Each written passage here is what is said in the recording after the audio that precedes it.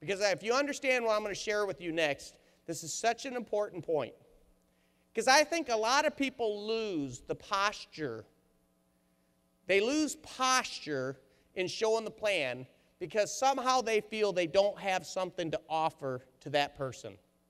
Oh, they were tight financially and I didn't think I had anything, or they were already doing real good, so I didn't think I had anything to offer. Well, let's look at this. Since you've been on the team, this is a pretty good cross-section of the team. Since you've been on the team, have you asked any better questions on the spiritual side? Things like, who am I? What's my purpose? Where am I going? Has anybody asked better questions since you've been part of the team? So, would we say, now again, the team's not a church. I mean, all this is create questions and get you thinking, get you reading, and go find a good church somewhere. But would you say that that would be a yes?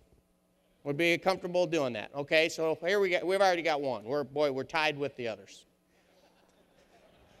Socially, everybody in this room, because you signed an application, came to this meeting, you have an opportunity to go hang out at a multimillionaire's house on August 23rd for a full day of fun with some of the most fun-loving. I mean, this team is a great, this has been a fun day, hasn't it? This has been fun. I mean, we're learning great stuff. This is us at work. I mean, this is full bore. We're working hard here. Can you imagine when we're at play? I mean, it's going to be a good time. And we've had paintball. I mean, we do so many great things socially. It's a great time. I love the association with the team. So since you've been part of the team, would you say that you have more meaningful relationships where people love, serve, and sacrifice for one another? Would you say we could put a yes in that? So let's put a yes there.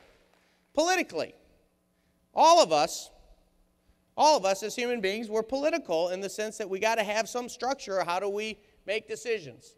Would you say that since you've been part of the team, that you realize that you have an opportunity totally based on your performance to climb as far or as not far, whatever you want to do?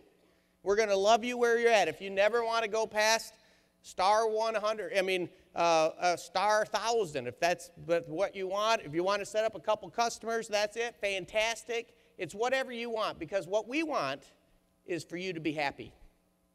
We want you to when you come into the team, we want to figure out what it is you want and make sure that we help you get that. Would you say politically that you're in an environment where you can grow to as far as you want to go based upon your own dreams and goals, right? So, we put a yes there. Mentally, here's some questions I'd ask mentally. Am I challenged mentally? Am I engaged in a meaningful way? Am I growing and changing? Do I think and examine myself? Do I learn from others that are growing and changing? Do I read and listen daily? How many people, since you've been involved with the team, mentally are growing and changing more than you did before you were part of the team? Okay? All right. So we've gone through 4 areas, and you are 4 for 4. Now let's go to economic. And this is the big one. Because I am so sick and tired of allowing other people who are not part of the team to define our team. Here's what they do. Let me show the illogic of what they do. They'll go take people like Chris Brady or Tim Marks and say, Chris Brady and Tim Marks, they're black diamonds. Why, they're making over $1 million a year. They're just materialistic. They're materialistic. Economics, all they care about is economics. They just care about their money. They're over there being happy with all that money in those nice places. Tim's got that awesome house down in Florida, and I don't. You know, that type of attitude. I don't like him because he has something I don't have, even though they could have the same thing if they were willing to do the same work. They'll criticize this side for being materialistic. All they care about is money. But then they turn around and say, well, Tim's and Chris and Orrin or whatever, they're bad people because not everybody on their team's rich like they are. I'm like, you can't have both sides of the argument here. On one side, they say if you make money, you're bad because you make money. On the other side, it's a bad business because not everybody's making money. Are you following this? If money's not a big deal, why are you saying it's a bad business if not everybody's making money? We must be real holy because we're doing a good job of keeping everybody down. The truth of the matter is neither one's right. If the guys over here, if all they cared about money, they wouldn't have never made the money. What happened is they fell in love with the process of serving, making a difference, mentally growing, spiritually growing, all the other things, and the economic happens when you get the other areas right. That's the truth. And the truth on this side is just because you're not a millionaire yet doesn't mean you're not successful.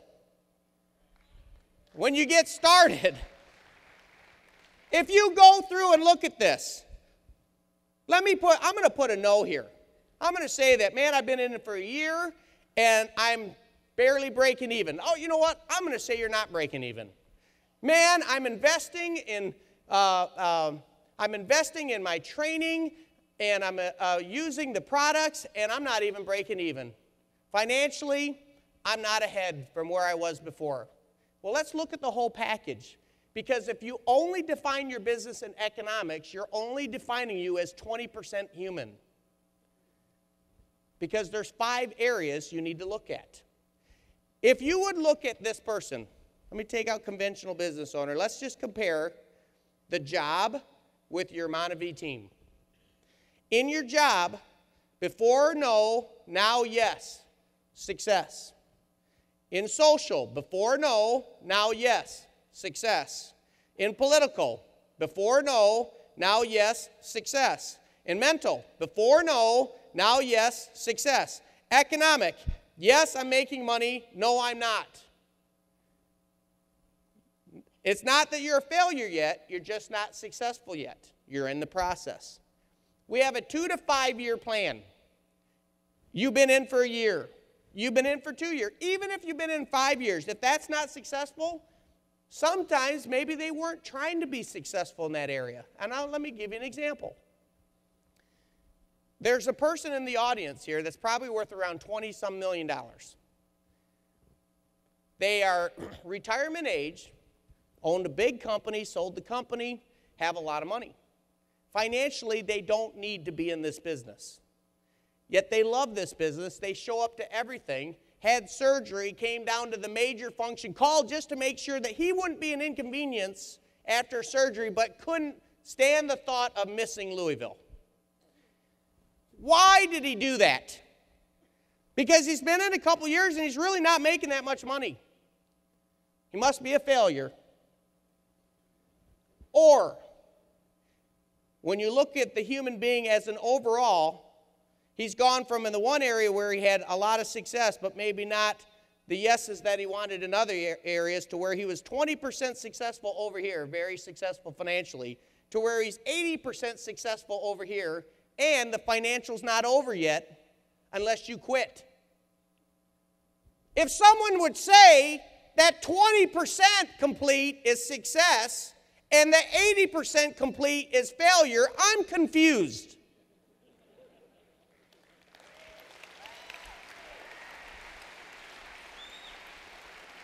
The fact of the matter is that everybody that you ever showed the plan to, if they listened to one CD, you made an impact.